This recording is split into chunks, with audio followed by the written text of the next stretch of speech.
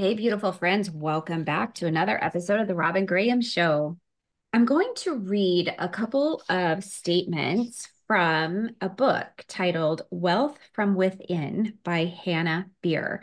And Hannah is graciously joining me today for this conversation, but there's a few things that I want to read from the book to really set the tone of our conversation. So, first, it goes without saying that having the financial resources to care for yourself and your family makes life intimately safer and more comfortable. I don't think any of us can question that. And no, you don't have to change anything that is essential to who you are in order to get your happy money reality. You can be as introverted, outspoken, quirky, or elegant as you like to be. You can be you and still have all your needs met, desires fulfilled, and then some. So, friends, we've had a couple of episodes previously where we talked about money mindset. And this is a new, fresh take on money mindset. And Hannah has navigated her own money mindset and then written the book to help others navigate money mindset and really live a fulfilling, fruitful life. And I'm happy to share her with you today because I read her book, and let me tell you, everything is highlighted, underlined, notes to the side, notes in the cover.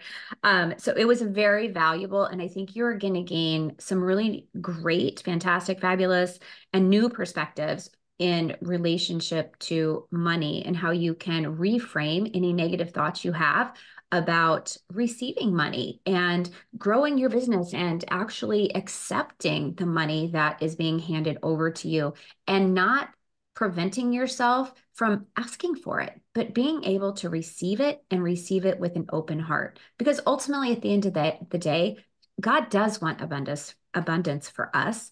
And we can look back at the Proverbs 31 woman, and she is the perfect example. And I'll link in a previous episode about her in the show notes as well. So you can go check that out. But anyway, I'm going to stop talking now because there's so much value to unpack and I don't want to delay. So without further ado, Hannah Beer, welcome to the Robin Graham Show. Robin, I'm so honored and excited to be here. I can't wait to dive in.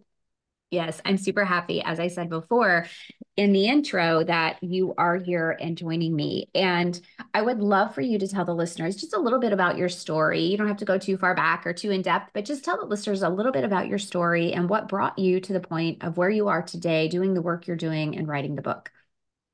Yeah, absolutely. I grew up in a very traumatic, tumultuous childhood. I'm half American, I'm half German, and on both of my sides of the family, there are patterns of extreme poverty. So on my dad's side, who is American, my this side of the family also still lives in quite a lot of poverty to this day. And then on my mom's side, my both of my grandparents were child refugees during World War II, fled to Germany from Eastern Europe and arrived in a country that was basically rubble.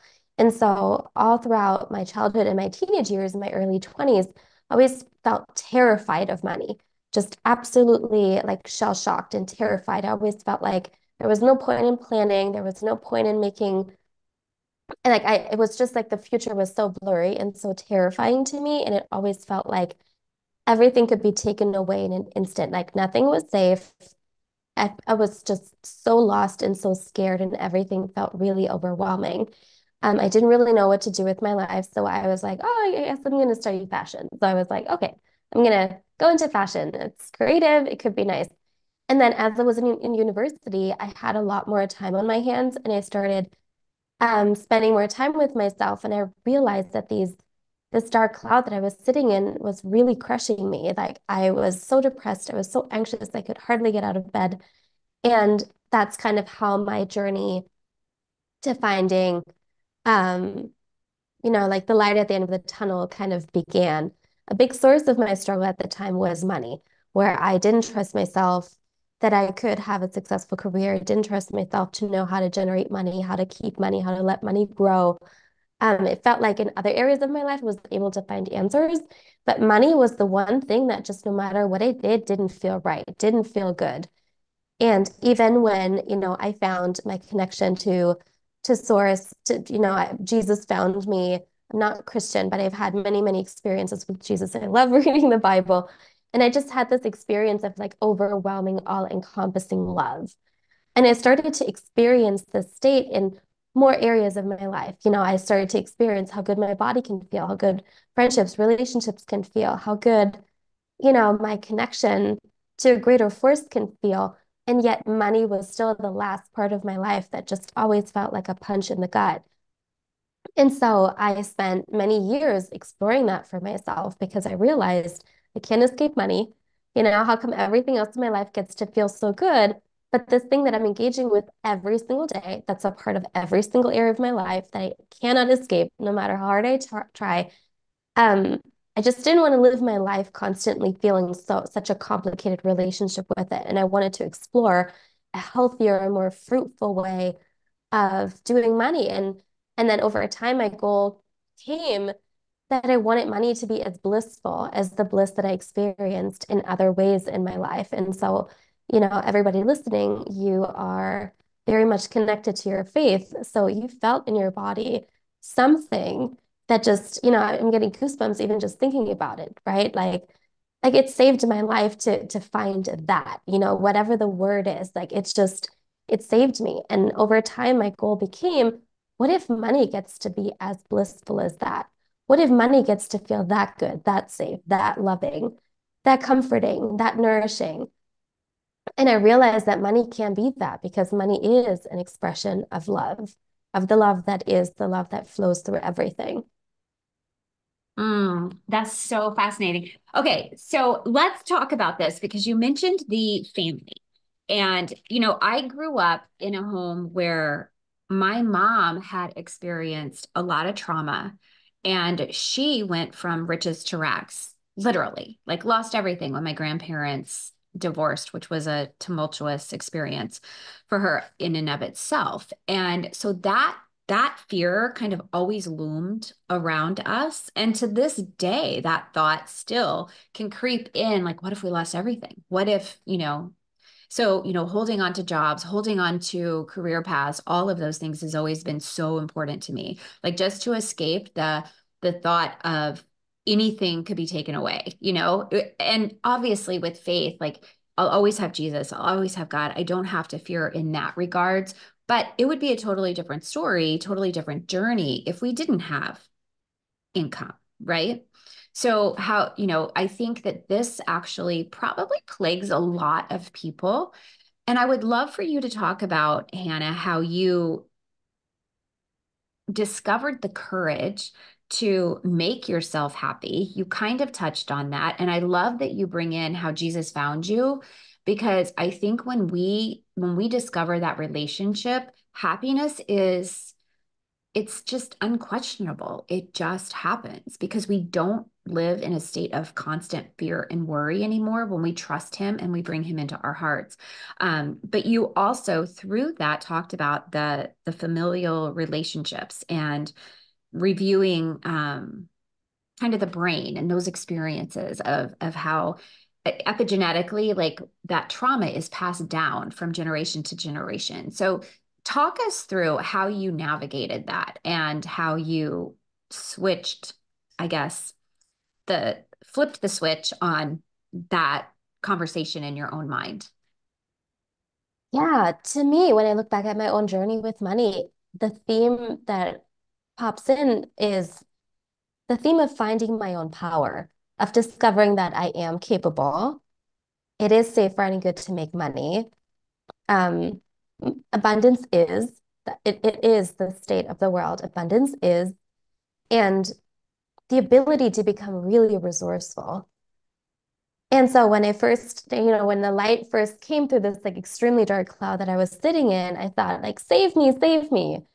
And then the love that I received, that I wasn't saved, but I was shown how to strengthen myself, how to create things for myself. And so often I get questions about manifestation, how do you manifest money? And now my favorite way to manifest money is to earn a lot of it and to know that I can do it, And so I discovered for myself that the most loving thing to want for us is to become amazing receivers of love, creators of love, and money is an expression of love. And so with my clients, the same theme repeats where we often feel, downtrodden or depressed or like we can't do it or like life isn't safe or we're not aware of the love that is all around us. And then money shows us, money grows us up, money strengthens us because it's so relentlessly kind in the fact that it doesn't lie to us. It keeps pushing us in the direction of where we want to go. And so for anybody listening who feels like money has been complicated, my question is, why might that be a good thing for you?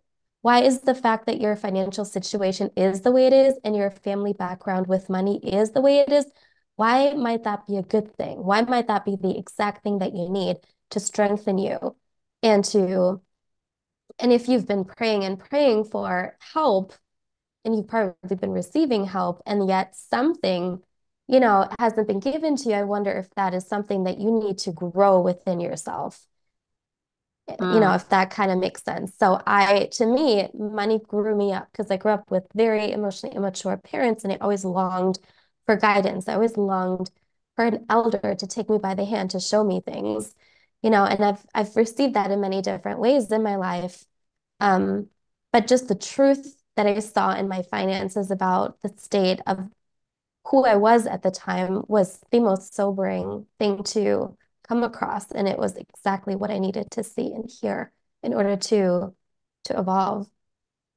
So, something you said that I really want to emphasize because we've had conversations about like the new age philosophies and manifestation and, all of those things. And I'll link some of those in the show notes as well. But when people come to you and say, how do I manifest money or how do you manifest money? You work for it. You work for it and then you can manifest it through investing, right? Through properly managing it, properly spending it, saving it, all of those things. But money doesn't just fall out of the sky to us. Like we can't create that. And I like that you said you work for it and then you take action to manage it because I think at the end of the day that's key. And I mean, we can have all the material things in the world, but if we are idolizing them, then they can be taken away because that's not what God has intended. We're supposed to idolize him first and foremost. He will always give us abundance if we trust him, but he does expect us to work. The Bible has numerous verses about that, about working hard and not being lazy and really then managing and respecting the gifts that we have. So I love that that was your response. I love that. And I want to expand on this a little bit. So, because on the surface, money may seem really shallow, really materialistic. But if we look a little more closely, we see that money is an expression of appreciation and love between people. Back when there was a barter system, we would express appreciation and say, hey, I'm going to give you a pig and you can give me some corn and we're going to support each other and help each other. I'm going to work really hard to raise, great pigs and you're going to work really hard to grow great corn so we as a community can thrive. So everybody has a part in helping us as a community thrive. Getting to have a business, getting to have a job, getting to contribute, getting to get up every single day and work and do something that benefits all of us is an honor. It's a pleasure. It's so healthy and wonderful. And at the same time, I do understand that there are many toxic work environments. There are many ways of working and many ways that we choose to work that are detrimental to our health. If we work blissfully and if we understand, working is expressing love, receiving money is receiving love, giving money is giving love, then we can see money as this exchange of love on planet Earth, this like gigantic flow of love that flows around. You know, Today, like tomorrow, there's a handyman coming to my home because I bought like a hanging chair, like a little hammock swing. And I'm like, I'm gonna express my love to him for the service that he's gonna do for my family by giving him money, right? And so now when you're engaging with money, think about it as love and appreciation. And this is also great practice to help become a better receiver of money. Because then when somebody wants to give you money, why wouldn't you let them love you? You're just as deserving of love and care and safety and warmth and comfort and freedom and excitement as everybody else on planet Earth. And so it becomes less of this like materialistic, like weirdly charged thing. It's more like It is safe, right, and good to let love flow. It's safe, right, and good to give love and receive love. And I hope this gives, you guys, like the listeners, a place to start in thinking about money differently and discovering that it is safe, right, and good to play with money, to have fun with money. Money has been so misunderstood. It really is a wonderful medium. Even if we like deleted money tomorrow, all the digital money, and just threw away all of our bills and coins, we would pretty much like 5 minutes later, again, have a system of appreciation and love through some form of an exchange, so that is an insight that changed everything for me. And I hope it's helpful for everybody listening. That is huge. That perspective is huge. And as you were talking and you were saying love and appreciation, it's also an expression of gratitude. You're thanking someone by giving them something in return, and it just happens to be money. So for anyone who is in a service industry, and I think a lot of entrepreneurs, and you can probably speak to this, those of us who are providing something that is intellectual property. We are helping others through our experiences.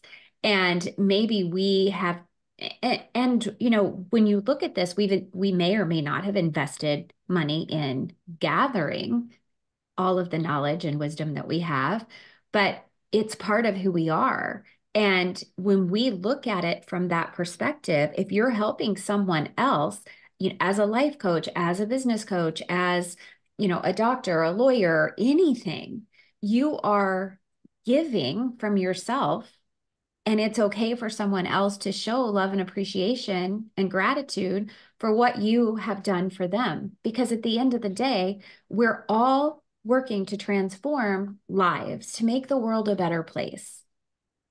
So if we can accept that love, gratitude, and grace, then and appreciation, then I think it makes it so much easier to continue to serve and feel fulfilled and accept the gratitude and then express gratitude back. It does, I think that makes sense, what I just said. It makes perfect sense for me. I just love that picture. It's so practical, It instantly makes me a better receiver of money. And I remember I used to be so blocked with this when I was a babysitter when I was a teenager, and the family were so generous and they kept giving me like nail polish and beauty stuff. And I was always like, no, no. I was like modest and humble or whatever. And so it completely spoiled their fun of giving to me, but I didn't realize it. I thought that that was the polite thing to do, to like dance around, be like, no, you shouldn't, no, it's too much. And then the grandma took me aside and said, Hannah, if somebody wants to give you a gift, you don't spoil their joy in giving to you. You just say thank you and you zip it. And that was a life-changing experience for me. So now when somebody wants to work with me, wants to have me on their podcast, wants to be friends with me, and I'm really, it's wonderful love to receive, then I'll just say thank you and I receive it, you know? And so anybody who needs to kind of, reassess their relationship to receiving, kind of check in, like, are you doing the weird dance that I used to do? Or can you just say, thank you so much. I'm so excited to receive this from you. I really appreciate it. And then you just shut your lips and you enjoy what you were just given. It is such a joy to get to discover somebody or something or a product or a service that just feels like a soul yes, that feels like a click, that feels like, oh, I'm so excited. Let people have that experience. Just Yeah. let them start, let them thank you for it in the form of money. Let them love you in the form of money, and just start to work through any receiving blocks that are sitting in your body that might make it feel like, ugh.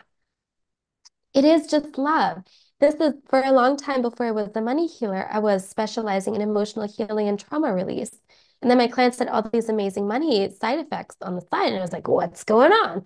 But really, we help them become comfortable with love, receiving love, having a lot of love, feeling comfortable and well in their own bodies. And then they were able to be much better receivers with money as well. It's very deeply connected. Mm-hmm. I love that. And it's not external. It's not crystals or tarot cards or astrology. It's the healing from within. And especially when we tap into our faith and allow God to come in and nourish us and nourish our souls, we're going to experience healing faster and more gracefully too. It's not going to be as I guess, dramatic, traumatic, all the bumps in the road, we can actually heal from within and then be able to accept the love and kindness, the gratitude, the appreciation, and all of those other values from other people. I love that. That's so beautiful. Oh, thank you, Hannah. So, okay, so you kind of touched on this. You talked about receiving language. And I think that your example is so spot on. I always have had trouble receiving, and I'm wondering if I wonder why that is. And I have gotten so much better. And I think it's because someone at some point in time said to me, just say thank you. Like if someone gives you a compliment, you don't have to say, oh, well, oh, this ratty old thing, or oh, whatever. Uh, It's thank you. And that's all you have to say. You don't have to make an excuse. And you don't have to, but I love what you said about don't take away their joy from giving you this. Be it a compliment, be it money, be it anything. Just be a gracious receiver. So, is there anything you want to add to that in terms of the receiving language? Yeah, and I want to expand on this because a question I get a lot when people first come to work with me, and they'll say, "Well, how long does it take until I get, results, whatever that means, like feel better with my money, make a lot of money?" Because they heard that you have to heal first and then the money shows up.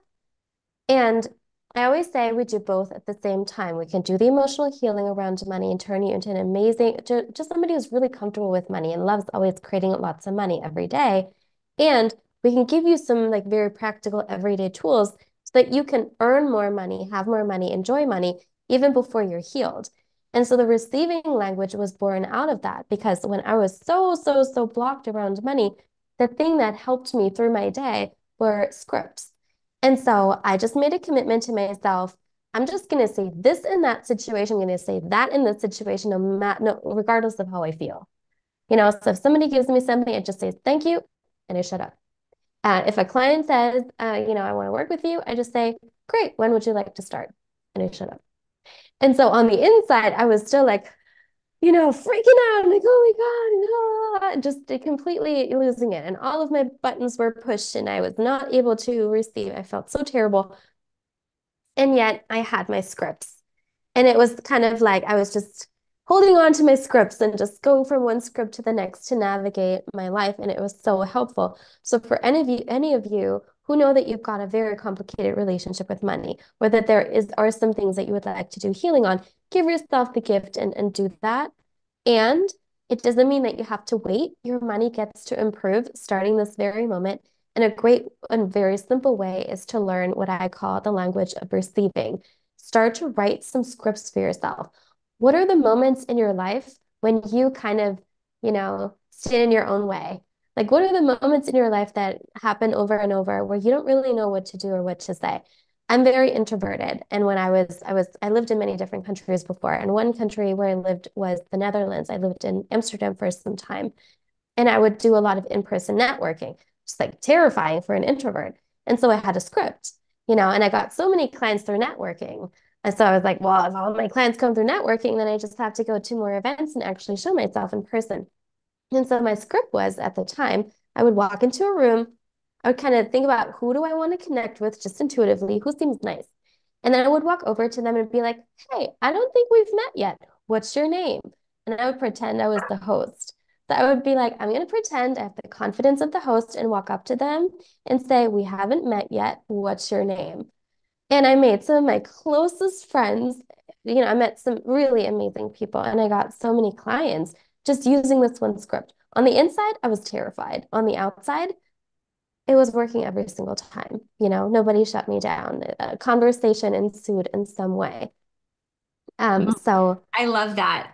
We're kindred spirits. This introvert experience, like I can so relate to this role playing in your head before you go to a networking event because I've done it 100 times and I love to go to scan the room and who looks nice. Like that introverted fear that is instilled in us, that we're so afraid to put ourselves out there in a way that is unique and that energy drain that all of these events actually stimulate in us. So I love that you said that. Okay. So okay, we talked about the receiving language, which I love, and I love the idea of these scripts.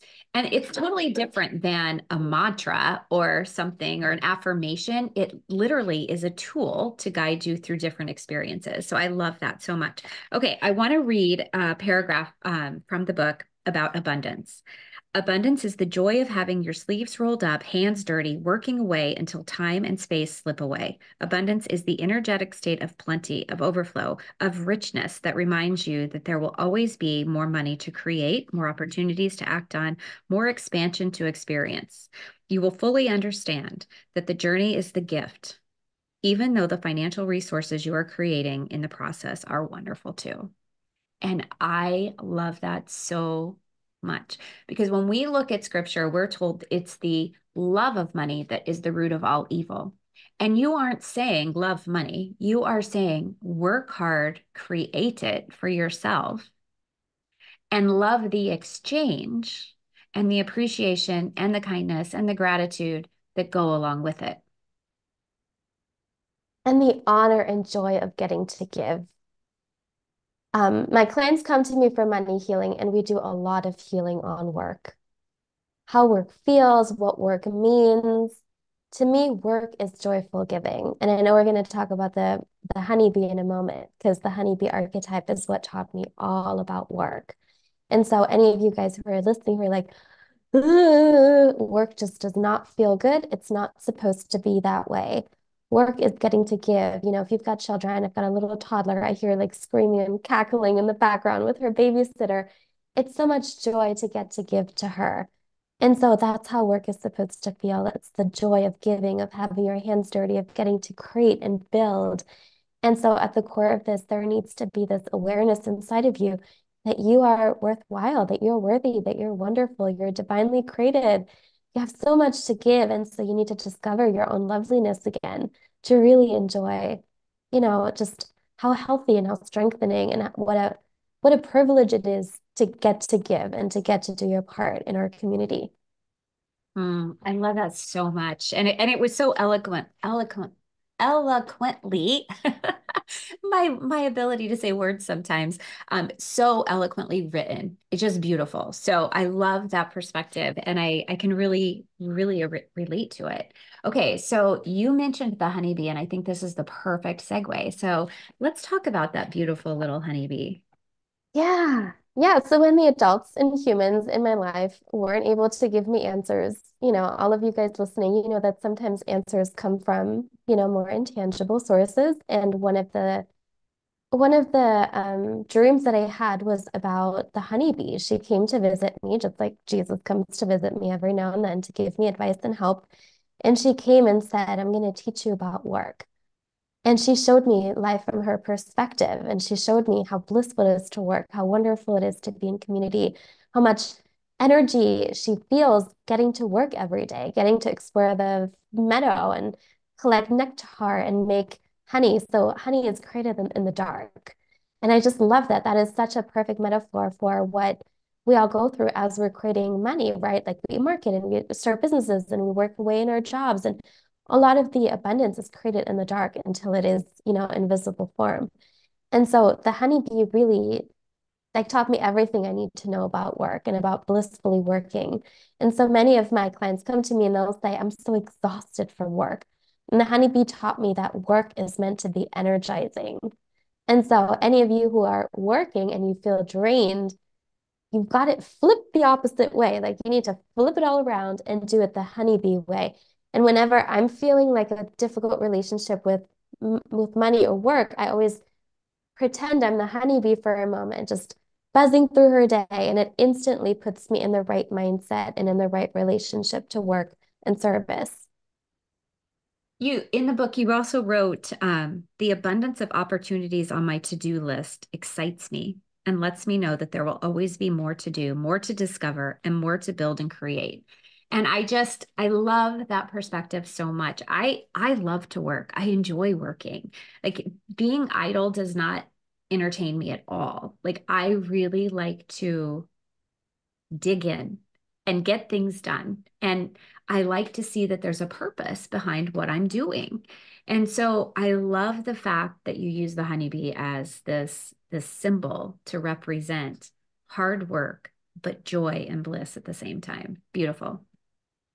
Yeah, I love that you brought up the to-do list because I feel like that's something many people are stressed about when they've got so many things on their to-do list and then more things are being added all the time. And we always feel, I'm behind, I'm not doing it fast enough, I'm not productive enough. It's like everything is like looming over me. Your to-do list is never supposed to be done. We can call it a get to-do list. We can call it a list of opportunities because that's how the honeybee sees it. Like she sees the flower meadow and she's not like, oh my God, I need to get to every single one of these flowers in the next 30 minutes. If not, no, there's always going to be more flowers. There's always going to be more pollen and nectar and honey to be created. And so it's the same with your to-do list. Your to-do list isn't meant to ever be accomplished. Just do the things that will make the biggest difference in your life. What are the most profitable things that you can do on your to-do list that bring you the most joy and emotional fulfillment and money and comfort and relaxation so you can enjoy, the things that matter most in your life. But anybody who's like, oh my God, to-do list is a trigger word for me, most people misunderstand. They think that they should be done with their to-do list at some point. No, you'll never be done. If you have things on your to-do list, you're a very lucky person. It means that you've got ideas and opportunities to give and be of service. That is amazing. It basically means you're living. Yeah. Yeah. I love it. All right, Hannah, this has been fabulous. I loved everything about your book. I adore you. You're just the sweetest thing ever. Would you tell the listeners where they can connect with you, learn more from you, get your book, and perhaps even work with you? Absolutely. My website is hannahbeer.com, HANNABIER.com. You can find my book on my website. It's called Wealth from Within. You can also sign up to my free subliminal that has all the messages and all the mindsets in the book that I believe as a subliminal audio. So your body can it's like bathing in like the idea of money bliss. So if what we talked about today is resonating, there's a little audio track. You can just, it's like your tea bag and it's the water in a really beautiful cup. And you can just dip in the money bliss kind of way of life and let your body feel the comfort of that. So you're welcome to sign up for that. You're also welcome to follow me on Instagram. My handle is Hannah Money Bliss and say hi. Thank you so much for being here. Listeners, thank you for being here as well. And if you enjoyed this episode, will you please be so kind to leave a rating and review, because that is how more guests like Hannah, who can inspire us and really give us new insight, fresh insight on how to live and work and be the person that God's called us to be. That's how I get them on the show. So if you please be so kind to leave a rating and review, I would be forever grateful. And if you know someone who could use this information, I'm pretty sure we all probably know someone who struggles with their money relationship. So if you know someone, please share the episode with them so that we can spread the love and together go farther. Hannah, thanks for being here. I'll see you all next week.